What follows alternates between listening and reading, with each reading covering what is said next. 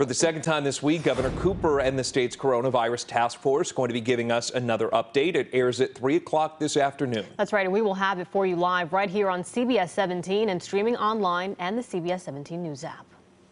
Well, the House will vote today on a bill requiring all K-12 public schools to reopen. It's a bill that has support from both sides of the aisle. That's something a lot of parents have been wondering about, too. CBS 17's Joseph Holloway live right now in Raleigh with what exactly is included in that bill and when kids would be back in the classroom. That is, if it passes. Joseph.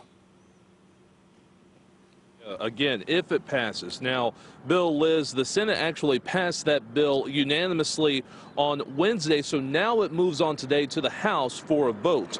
Democratic Governor Roy Cooper and Republican leaders in the General Assembly announced that agreement on Wednesday. Now, this bill requires grades K through 5 to open under Plan A, which is the least restrictive social distancing plan, and middle and high school middle and high schools would have to open at least under Plan B, which calls for 6 feet of distance.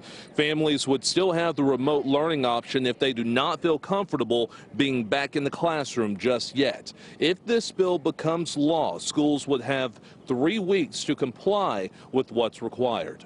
Live in Raleigh, Joseph Holloway, CBS 17 News.